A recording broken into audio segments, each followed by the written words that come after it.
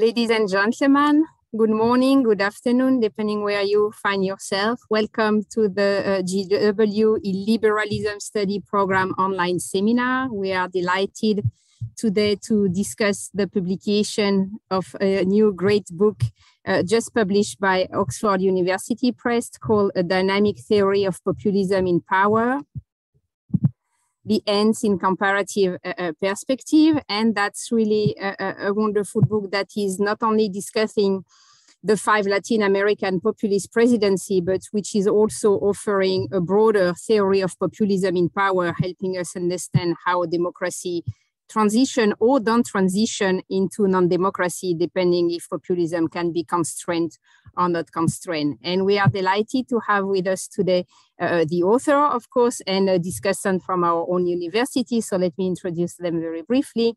Julio Carrión is Associate Professor in the Department of Political Science and International Relations at the University of Delaware, where he is also the founding director of its Center for Global and Area Studies.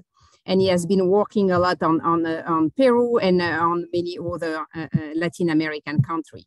He will be presenting the book, and then we will give the floor to our discussant, Cynthia McClintock, who is Professor of Political Science and International Affairs at the George Washington University. She was the president of the Latin American Studies Association in the 90s, and she very recently published also with Oxford University Press, Electoral Rules and Democracy in Latin America. So once again, welcome, Julio. Congratulations for the great book just out. Thank you so much for finding the time to present it to us today, and I'm giving you the floor now. Thank you. Thank you for the invitation. Let's see if I can share. Is it okay? Can you see the presentation? Okay, so yes. let me, yeah, perfect. I have prepared a very short presentation between 15, 20 minutes to basically highlight the theory part of the book. But before I start, I just want to really thank the Liberalism Studies program and everybody else at George Washington University for your kind invitation that gave me the opportunity to, exchange views on issues that are unfortunately way too present today. We're living in the middle of this global recession of democracy, and populism it's part of it. It's not the only reason, but it certainly is a significant part of it. As it was announced, this is a talk that is basically based on this recently published book. What I'm going to do is basically, here is the outline of what I'm going to do. I'm going to start with the definition. I usually don't like to get into definitional discussions or debates, but I think it's important just to sort of lay out in what way my definition is similar or different from the ones that are prevalent in the field of populism studies. After that, I'm going to highlight, which I think is the central question of why we are interested in populism. I mean, to a certain extent, why is populism in power such a question that concerns social scientists and political scientists? And basically the answer is because of this problematic relationship with democracy. If there was no clear relationship between populism and democracy, we wouldn't worry, I mean, we wouldn't worry in the sense that populism could really lead to the end of democracy. And as I will argue, is that the empirical evidence, in this particular case from the Andes, is that populism does lead to regime change in some cases, but not in others. And so the question is why, how do we explain that empirical difference? And then I'm gonna end with just a couple of minutes talking about, the implications of my theory for cases beyond the Andes. So let me start with the definitional issues. Today, I will say that the most extended and accepted definition of populism is this idea that populism is some kind of discourse or thing ideology. It has become quite prevalent. It comes mostly from scholars who work on Europe, but it has also made some significant inroads in Latin American studies. And Professors Mude and Rovira Kalweiser, as well as Professor Hawkins from the University of Utah, has been at the forefront of arguing in favor of what they call the ideational approach to populism.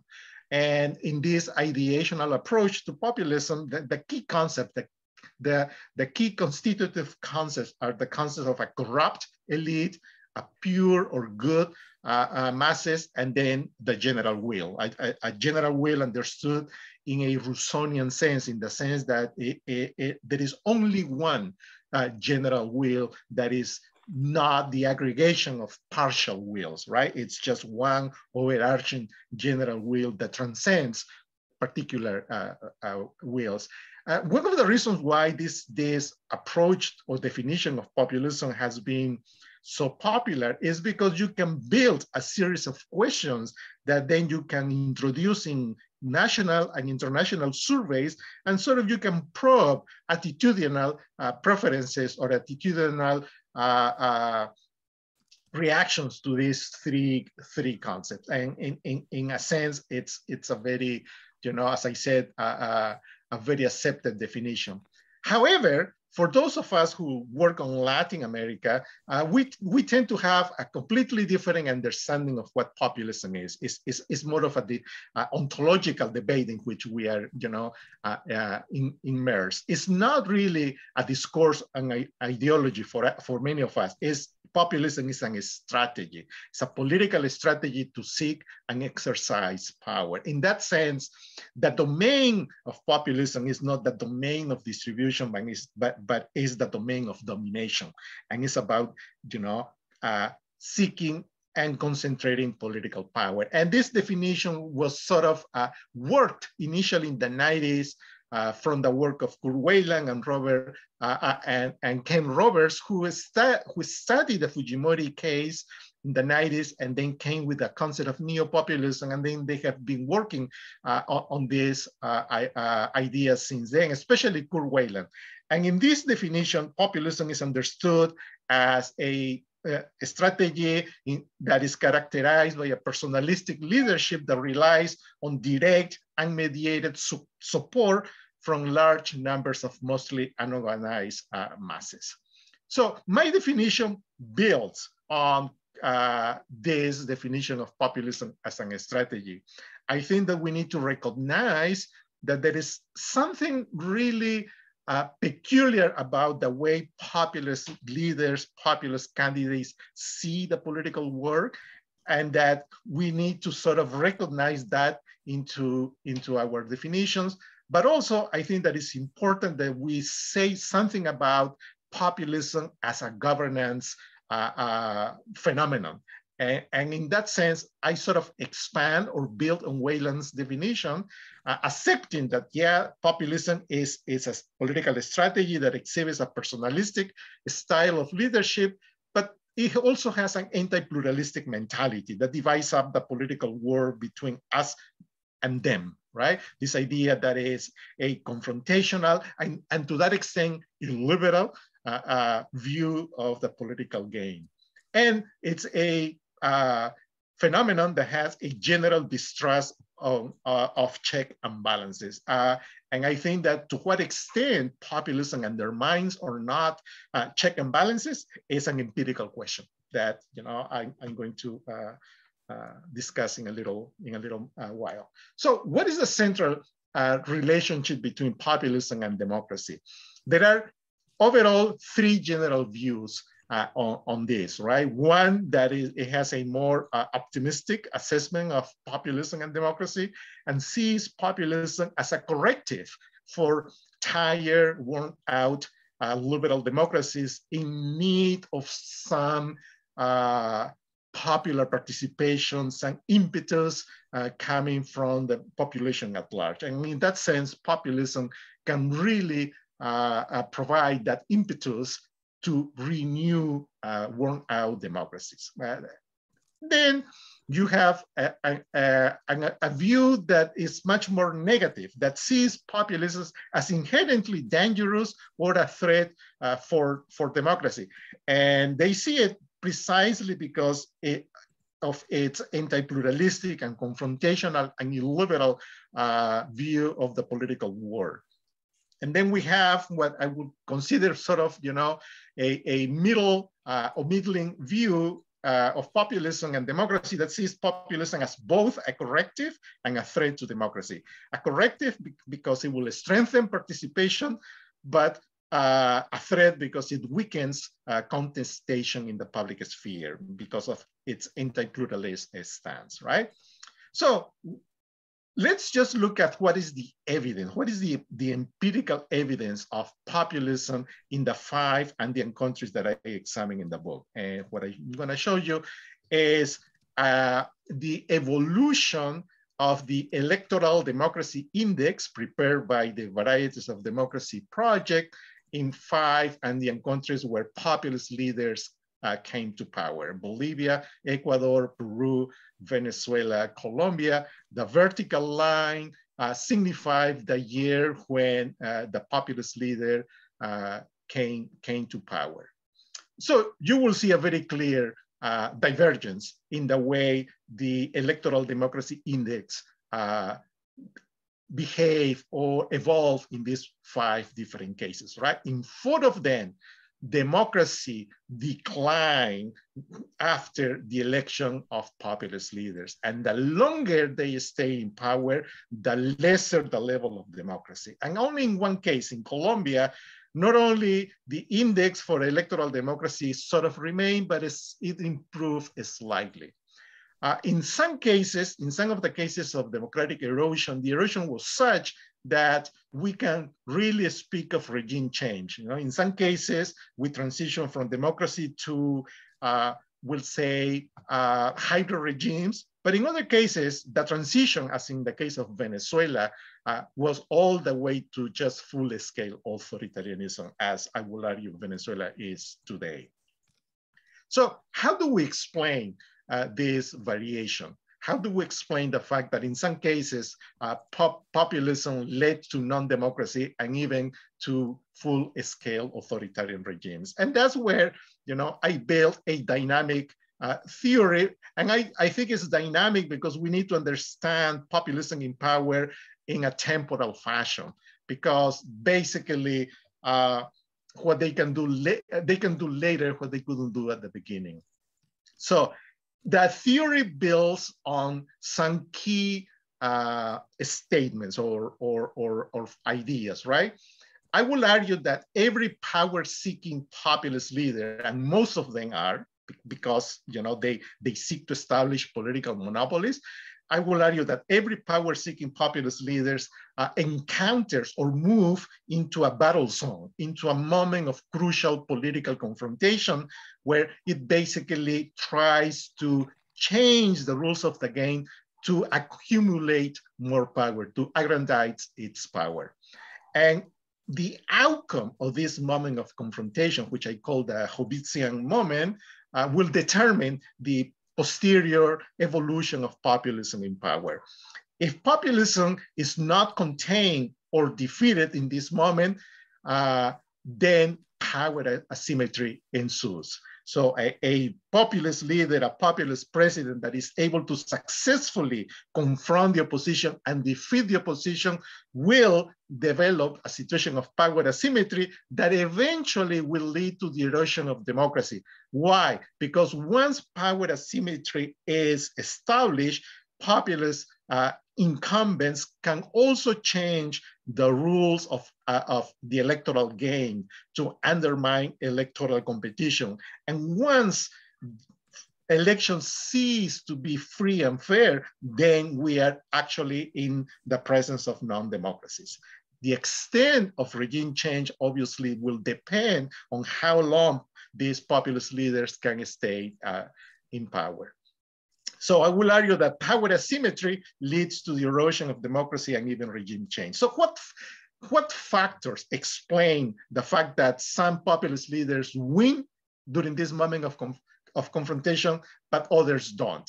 And that's where I rely on the conceptual framework of comparative historical analysis. And I focus on these two important concepts, permissive conditions and productive conditions, to argue that, that these conditions enable certain leaders to emerge victorious, or undermines the possibility that these leaders emerge victorious. So what are the permissive conditions? Well, public support and elite disarray, right?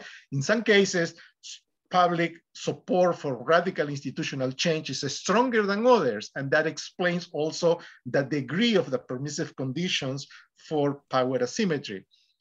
Same with elite disarray. In all these 5 countries, we had elite disarray, but in some countries, that disarray, that crisis was much deeper than in other cases. And that also plays a causal factor in explaining the outcome of interest. But the productive conditions, the variables that actually make the possibility of a triumph of a populist leader, are basically the use of the state's repressive apparatus. I think that one of the main contributions of my analysis of populism is to really pay attention to this factor that is usually not examined in detail in the literature, because populist governments are not lethal in the sense that they don't engage in widespread lethal repression, but they do use the power of the state in very specific, tactical, and punctual ways that lead them to achieve political victories that will not be otherwise possible without the use of this state repressive apparatus. I am thinking primarily of the police, but in some cases also the armed forces. And in some cases you have actually societal mobilization, the organization of society to support the populist leader in the fight against the opposition and institutions of check and balances, especially the judiciary.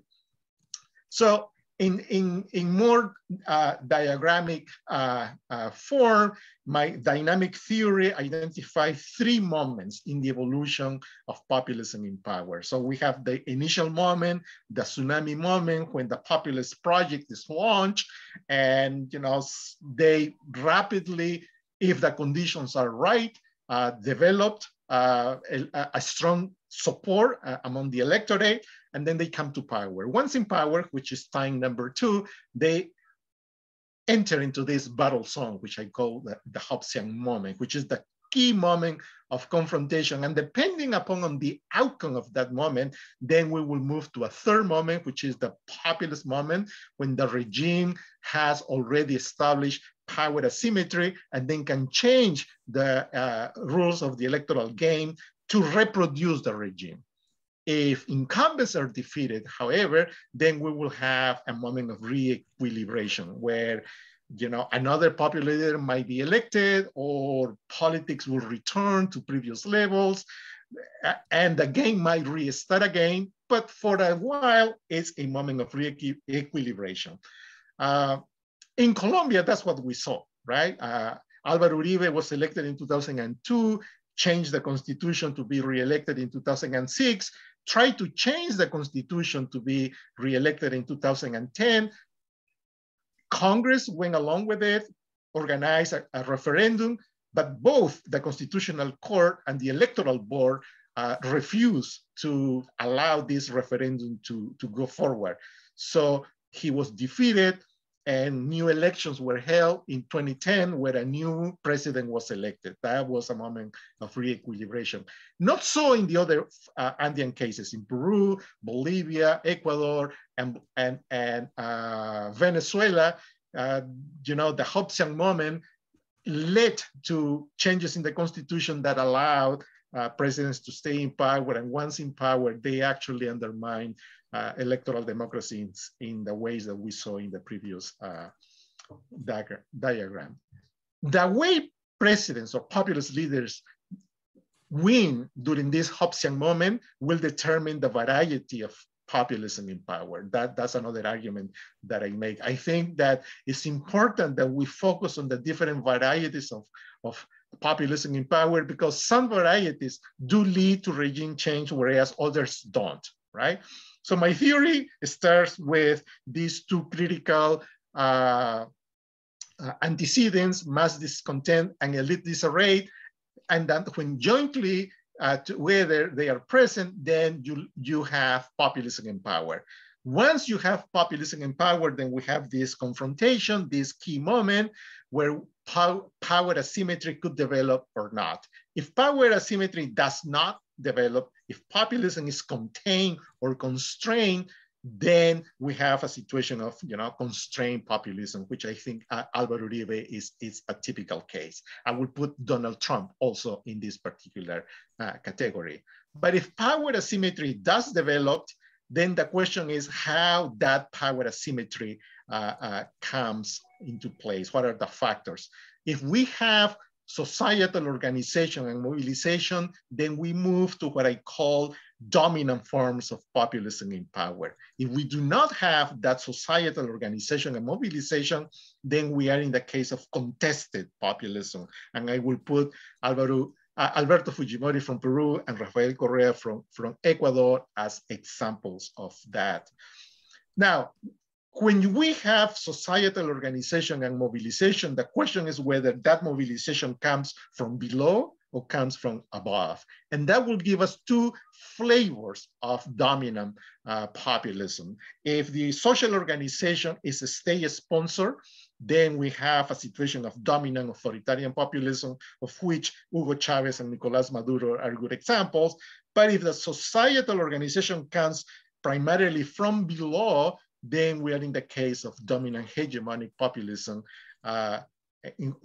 And Bolivia with Evo Morales is, I will argue, the best example of that. So it's very important that we understand the varieties of populism in power because they represent different ways in which power asymmetry is achieved.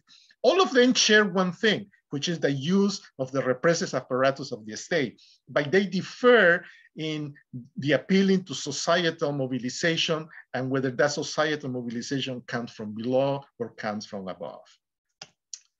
Okay, looking at the cases beyond the Andes, I think that there are many examples, both in Latin America and outside Latin America, where we have populism coming to power, and for a number of reasons that have to do with the strength of the party or the character of the party that brought the populist leader to power, or the strength of the opposition, or the inability of the populist leader in power to convoke enough popular support for re-election. These populist presidents were constrained. You know, the first Alan Garcia in Peru in 1985, it's a good example. Collor de Mello in Brazil, Carlos Menem and the Kirchner, both husband and wife in Argentina, certainly Donald Trump in the United States. I will argue it's a case of constrained populism, even though it caused significant damage to democracy in the US, but democracy survived in the United States, at least until now. Knock on wood, you know, he was unable to even get reelected.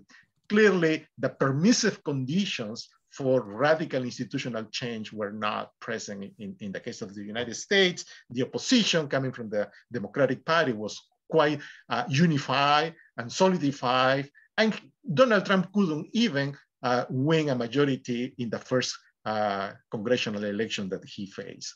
But unfortunately, there are many other cases where populism was unconstrained by virtue of using the power of the state, by having a strong permissive conditions for the re-election of these leaders, and by, in some cases, using societal organization. You know, Daniel Ortega in Nicaragua is the most recent case. I will argue that you know, even in the election prior to this year, Ortega was already a case of a hybrid regime, and I will argue today is clearly a full-scale case of authoritarianism. Viktor Orban in Hungary, it's another example. Erdogan in Turkey, and I think we're in the presence, in the case of El Salvador with Nayib Bukele, where, you know, we are going the wrong way, where electoral democracy in El Salvador could be significantly affected the longer Bukele stays in power. He already won a full control of the legislature. He already changed the judiciary, and he's already introducing some significant constitutional reforms that may end up cementing his power, and in the process, turning El Salvador into a hybrid regime. I actually think that the Economist Intelligence Unit already qualifies El Salvador as a hybrid regime. So that is the outlook of the general outline of my theory, and I hope I didn't take too much time. I think I did exactly 20 minutes. That was wonderful. Thank you so much, Julio. Really a great summary. And I'm now giving the floor to Cynthia for some comments. And then we will have time for the discussion. Thank you so much. And I'm delighted to be here to be able to talk a little bit more about Julio's terrific path-breaking book. I mean, it's really a wonderful book, and I really suggest that all of you get this as soon as you can to try to understand populism and the dilemmas of our moment. And what's so singular about it is that Julio engages not just with the question of what is populism, but also this trajectory, this evolution, and then understanding these different stages and moments. It's never been done before. And these concepts, especially, I love the tsunami moment, the moment of the antecedents when the populist is elected and comes to power.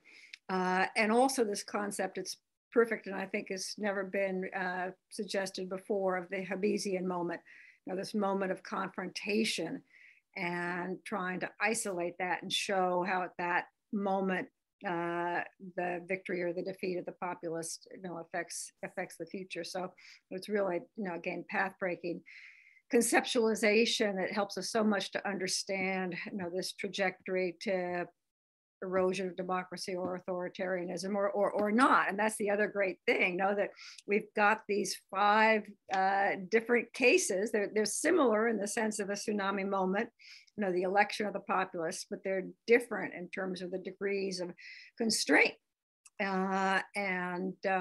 So it's just a really great selection of cases to show these varieties of populism and these different trajectories. So again, a lot of applause to Julio.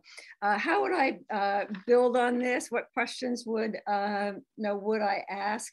I really like Julio's definition and the emphasis upon the political strategy. You heard the discussion today. This is a real thicket. I mean, this has been something debated and discussed by scholars a lot. And I think Julio does a terrific job of highlighting populism as a political strategy, that we have at the start and through at least sort of some kind of veneer of legality, sort of in different degrees. But I love that concept to hyper-presidency, the hyper-presidency with, the increasing effort of the president to centralize power. What would I add or build perhaps to that definition? I think a little bit more discussion, which has plagued us all. I remember back in the days of Fujimori and this question of the line between populism and authoritarianism. And I think Julio was just suggesting it in his comments with respect to Ortega, kind of at what point do we just abandon populism and say Maduro was an authoritarian? This veneer of legality is so much of it is ridiculous. Let's just say they're authoritarians for Maduro and Ortega. And how do you establish that line? And again, just like Fujimori, the debates about sort of when did Venezuela dip from populism to authoritarianism? I think it's a really difficult question, but something to be considering. It will continue to debate for a long time. And then also with respect to the kind of the presidency and the hyper-presidency, I think one question I would ask would be, whether there is a need for not just kind of the hyper-presidency, but a certain level of support for the president as a person, a certain level of charisma that we tend to associate with populism that, for me kind of needs to be there. Again, when I see Ortega, in the list, I kind of wonder, well, this, his first election was not even by a majority. I mean, he had changed the electoral rules so that he could be elected without 50% of the vote because he knew he couldn't get 50% of the vote. And he doesn't have that charisma. So sort of the difference between an Ortega and a Bukele, and kind of, do we need to work a little bit more on kind of what that difference might be. And then again, I love this concept of the Hobbesian moment. It is just perfect. That said, I think we still can build on a little bit more. And sometimes in the readings, the moment is a little bit longer. I was kind of thinking about the discussion of Trump, and Julio highlights, I think, the sort of the early days of the Trump administration. I was thinking, well, no, January 6th. But what that means in terms of a longer moment, what that means in terms of the repressive apparatus. And then with Uribe, for example, I mean, the question, when a populist is constrained, in his case, I was kind of thinking, well, did he get to the Hobbesian moment because Uribe decides not to sort of obliterate the constitutional court or the election board, when he accepts no third election? If he had been, Evo and Hugo Chavez sort of basically say, we don't care what the result of that referendum was, we're going ahead anyway. So kind of Uribe doesn't push it further. So what does that mean for our sort of understanding of this Hobbesian moment? And then, I was interested too that the Venezuela 2002 coup attempt is another Hobbesian moment. And then what that highlighted for me to a certain extent was, what about kind of the role of the opposition here, and do we need to highlight its agency a little bit more? I mean, Julio's discussion of the 2002 coup attempt, which I agree with 100%, does suggest that, the Pedro Carmona makes a big mistake. He sort of suggests he doesn't care about democracy. The US, the Bush administration makes a big mistake by welcoming the coup. To what extent did opposition forces here play into it, and do we have to kind of bring that into their agency into the equation a little bit more? And then I guess this is, again, quite a bit beyond the scope of Julio's research, but I think probably for everybody listening here, there are also these sort of really large questions in comparative politics and the analysis of democratization, kind of how we would fit this spectrum of the 5 presidencies into the really broad frameworks of comparative democratization. In this sense, what I'm getting at here is we have the 5 presidencies, with Uribe in Colombia as by far the most constrained on the one hand, and then Venezuela, Hugo Chavez as pulling out all the stops to complete authoritarianism. So, I think the work is great in suggesting the permissive conditions, the conditions on the ground, the use of the military.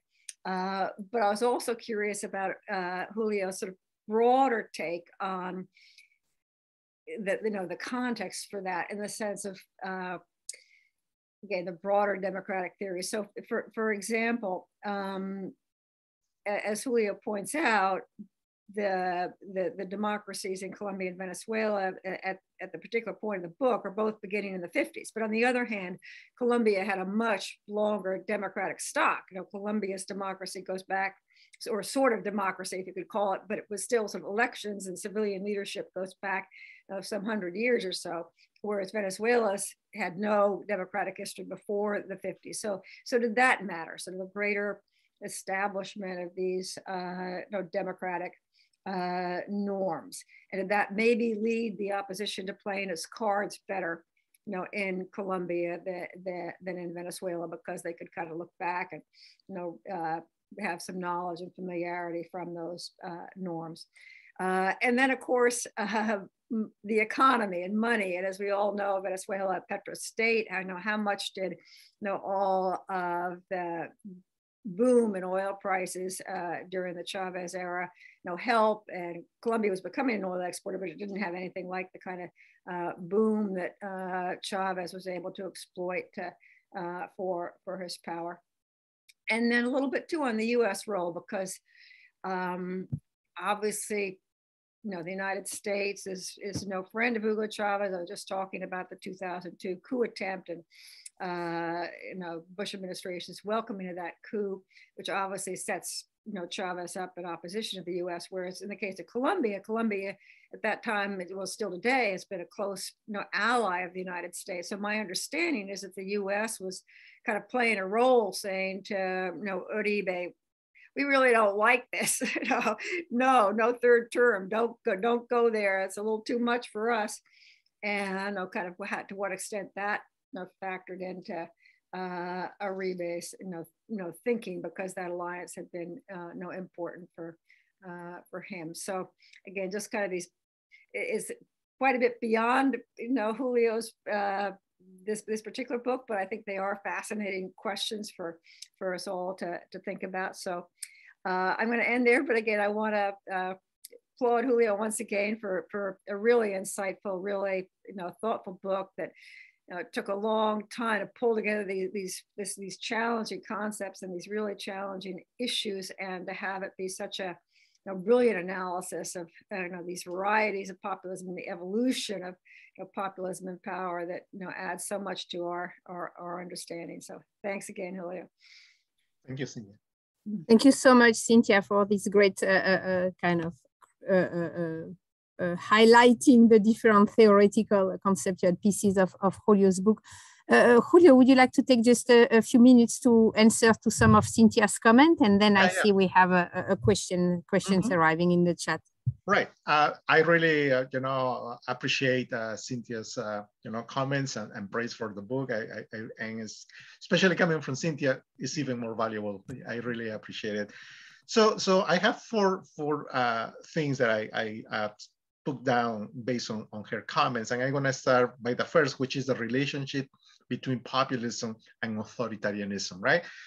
Something that I sort of talk a little bit in the first chapter of the book, because it's an important topic. I didn't obviously expand too much because of space, but populism is a political strategy, whereas authoritarianism is a regime. And I think that's the key, right?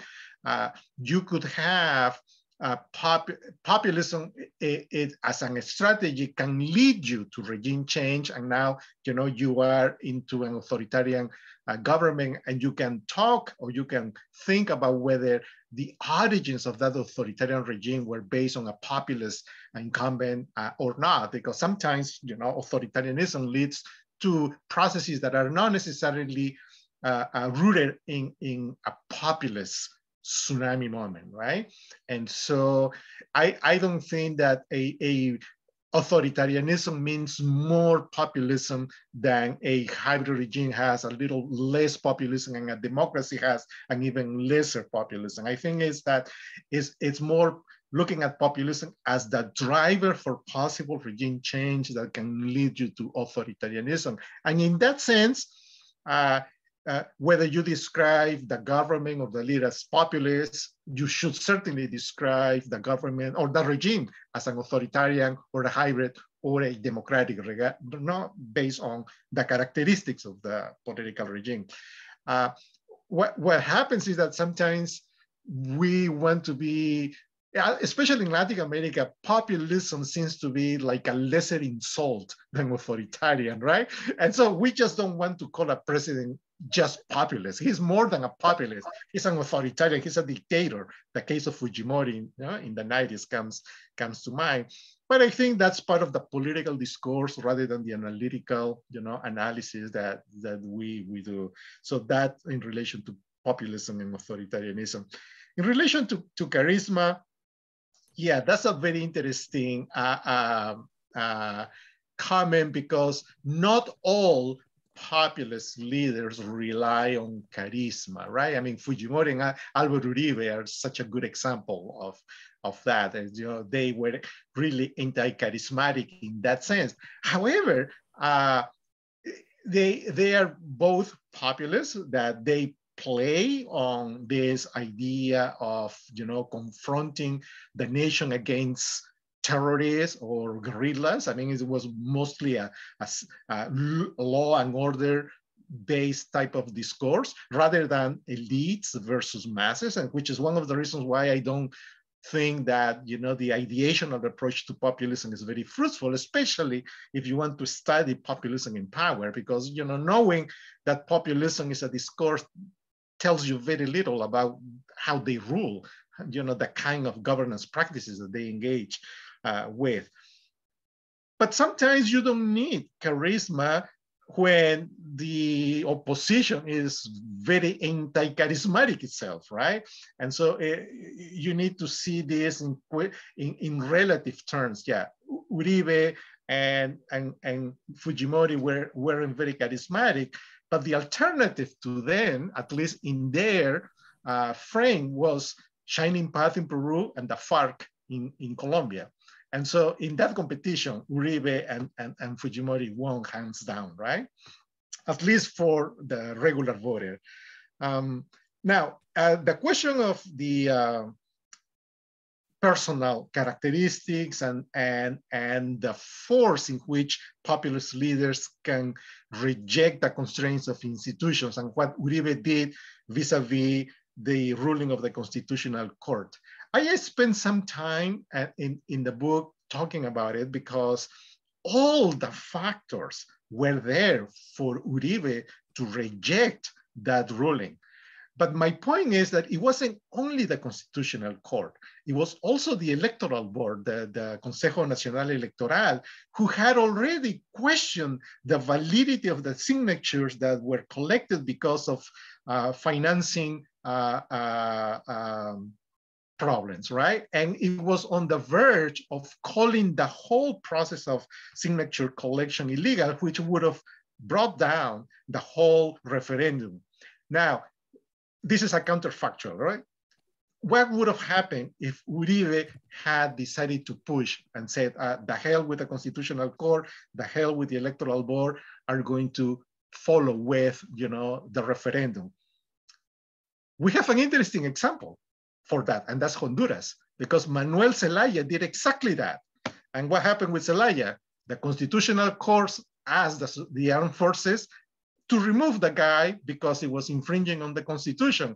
And the army in Honduras said, happily, we'll do it. And then, you know, he was removed from power, in which is technically a coup d'etat, but it was the armed forces acting on behalf of the Constitutional Court, the Supreme Court in the case of Honduras. So the question is whether that could have happened in Colombia. Could have, you know, the armed forces follow a similar petition from the Constitutional Court? We don't know. But the point is that even though there were very strong permissive conditions for a third term in Colombia, we didn't know whether the elite disarray was such that would have allowed Uribe to prevail under those circumstances.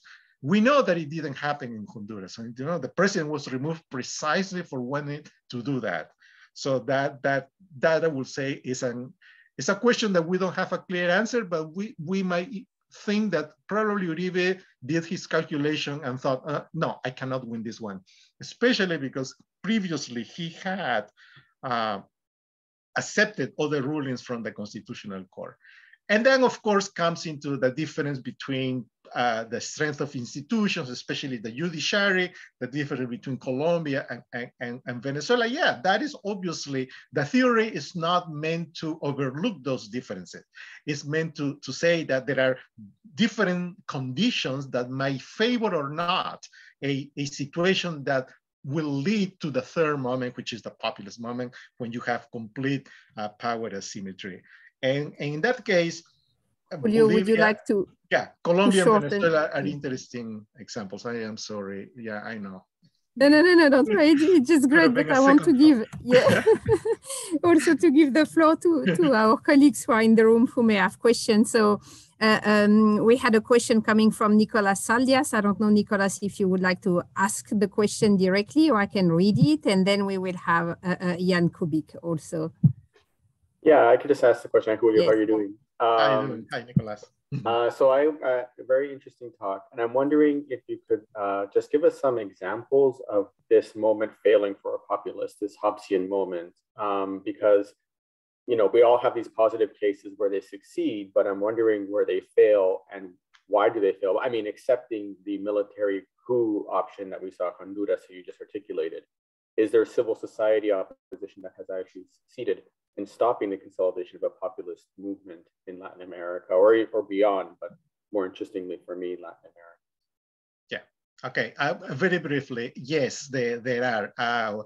One, Collor de Mello in Brazil, he was impeached by Congress when it was very clear that he really wanted to push a change in the rules to establish greater power asymmetry. He didn't get that far, but the fact that he was, not towing the traditional line of the Brazilian elites led him to that. A much more clear case comes actually from Argentina with Carlos Menem, who wanted to change the constitution in significant ways, not only to be reelected, but to give to gain greater presidential powers.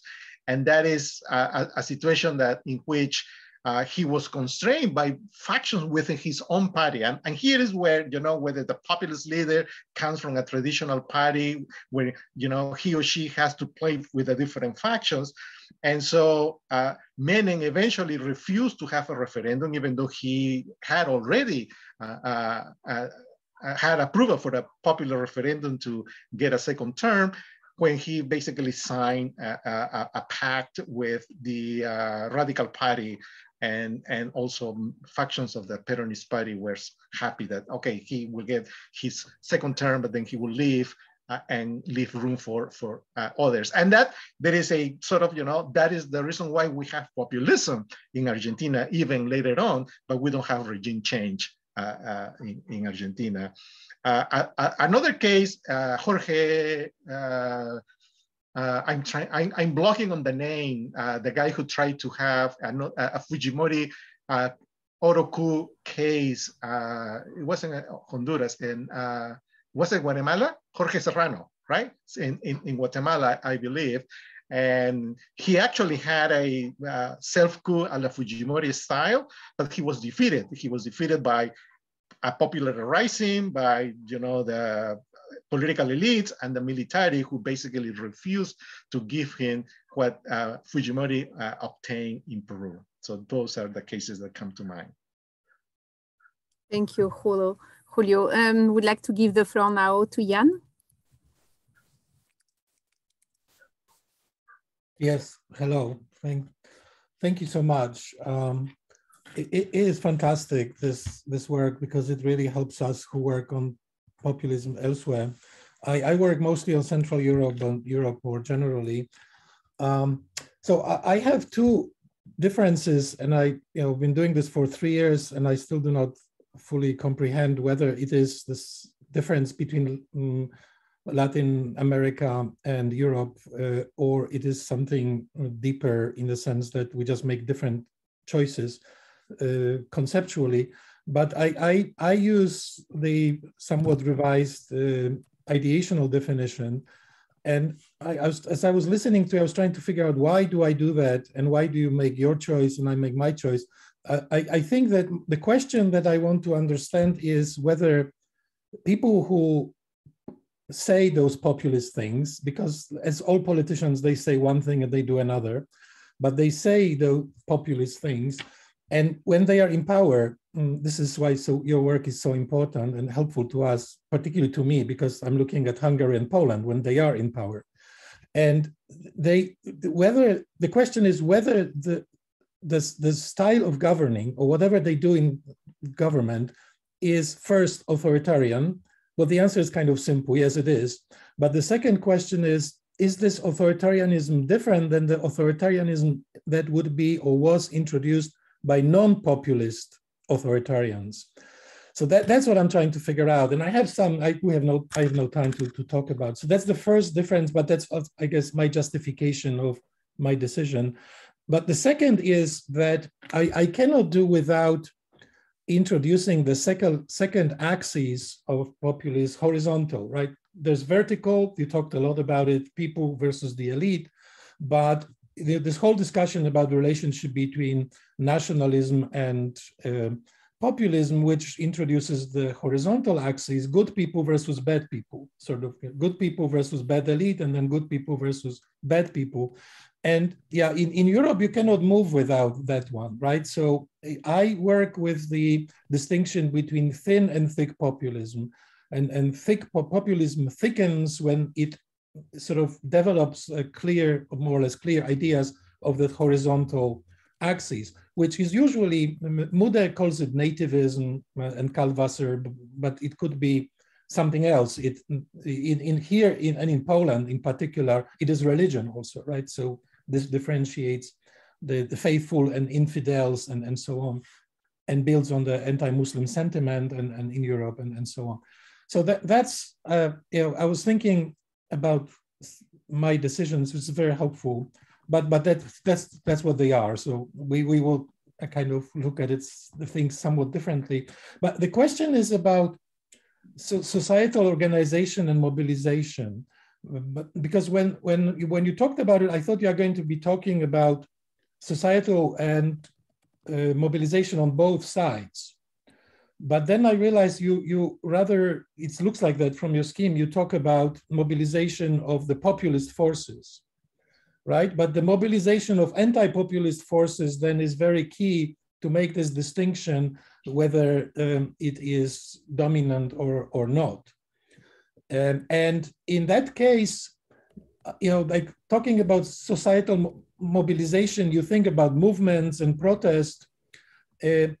How do you look at the role of political parties and oppositional political parties, and particularly the ability of the opposition to mobilize when populists are already in power, right? Because they do classically, of course, this move of divide impera, and they may be better at it than others. And I think in places like Hungary and Poland, this is the key question of the moment, whether the opposition will manage to overcome the ideological divisions, because they're left and right, but non-populist generally. So yeah, how do you look at political parties? And one leader you didn't mention, didn't classify, and I'm curious what you will say about him, is Bolsonaro. Somehow you don't have him there. Is he, where does he belong in your mind, constrained or unconstrained? We don't know, but we'll know in October of this year with Bolsonaro, right? Because he's running for re-election. And there hasn't been a significant moment of political confrontation in Brazil yet. And so we don't know how it's going to turn out. Yeah, we'll have the answer by October. On the question of the political parties, I think that's important, where this is where permissive conditions and productive conditions interact causally, right? Which is one of the arguments that comes from the CHA approach, especially from Tullio Faletti and work, right? There are degrees of mass discontent, and there are degrees of elite disarray. In the cases of Latin America, these populist leaders emerge in context of complete party system collapse. All of them for different reasons, but there was a significant collapse, and there was only one party from below that supported a populist leader, which is the case of Bolivia with Evo Morales. So you already have a very difficult condition for opposing, using societal mobilization, the populist leader in power who wants to aggrandize its power. But there were resistance. I mean, there were resistance in Peru. There was societal resistance in Ecuador. There was certainly some in Bolivia too. Certainly in Venezuela, that was the most prevalent. But the question is, to what extent that popular mobilization against the efforts of populist leaders to aggrandize its power has a chance against the power of the state. And I think that's one of the the differences that you see. In the case of Central Europe, I think that we also need to introduce, especially Hungary, an institutional variable, which is the nature, the form of the regime, the presidential versus parliamentary, right? So Orban has a significant easier time to introduce the reforms that he had, because as I understood, Hungary doesn't really have a full-fledged constitution. I mean, its parliament can really introduce constitutional changes with just 2/3 of the vote, right? So it's easier to introduce institutional reforms, and then you have an opposition that, as you said, you have opposition from the left, opposition from the right, and it's very difficult to come together, unify, to oppose that. And that is an issue that is political. To what extent opposition leaders can have the forethought or the ability to put aside their differences and come together, identifying that the main threat at this moment is the populist leader or the populist candidate rather than us. And which is an issue that is playing out in Colombia at this very moment, where those in the center might not be able to come up with a single candidate, and it might lead to somebody from the right or the left, populists from the left or the right, to come to power. I know it's a very not satisfying answer, but I want to leave a little bit of time for the next one. It is. Thank you. Thank you so much, Julio and Jan. Great discussion. We have a last question from Geraldine Garcia. There are in fact two questions, but I propose you look at the second one. What would you say the distinct aspect of populism in Latin America compared to other parts of the world? And here also it's a kind of very big question, but that would be a way to kind of wrap up. Yes. Yeah, well, that's where we need to climb the ladder of abstraction or generality, using Sartori's, I think that they share one key element, which is popular unsatisfaction with the status quo, right? That's what they have in common.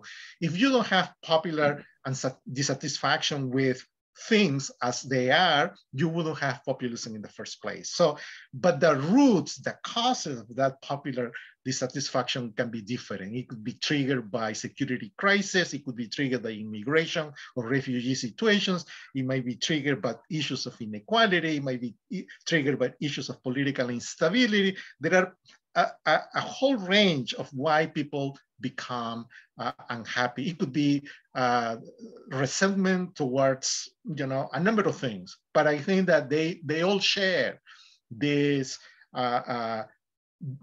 deep political insatisfaction with the status quo. The difference might be the reasons why they are unhappy. And I think that just explains, different contexts.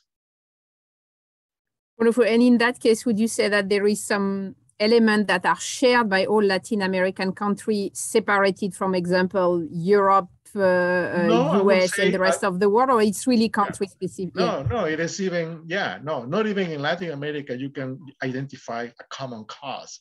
I mean, in Peru and Colombia, populist leaders came to power because they basically promised to have, an iron-hand approach to security crisis, domestic insurgency, in the case of Colombia especially. But in other cases, like Venezuela, it was primarily an against politicians type of movements. Politicians have failed us. We need to just, get rid of the system that put these politicians in power in the first place. In the United States, it's an interesting case because, you have also an institutional factor that you need to take into account. One of the reasons why Trump couldn't undermine completely democracy in this country is because he didn't have a very strong permissive condition. After all, he lost the popular vote when he came to power. He came to power because the institutions of this country allow him to win the presidency by having enough votes in the electoral college, but he didn't have enough popular support to really move into a process that is similar to what you see in places in Latin America or Central Europe. Well, wonderful. I think on that will be the concluding remarks of our seminar. So once again, I wanted to congratulate you, Julio, for the great book. As I was saying, I think it's really a book that will shape the way we are discussing things really largely outside the only Latin American case. And thanks very much, Cynthia, for being with us today here and giving really great comments. And thank you all of you for participating in our discussion. Our next seminar will be on March 8th. We will have Balint Madlovic, who will be discussing populism as a legitimacy challenge, the case of Orban and Trump. So back to the very classic Western cases. Thank you so much, all of you, and hope to see you very soon in one of our next seminar. Thank you so much, and congratulations again, Julio. Bye-bye.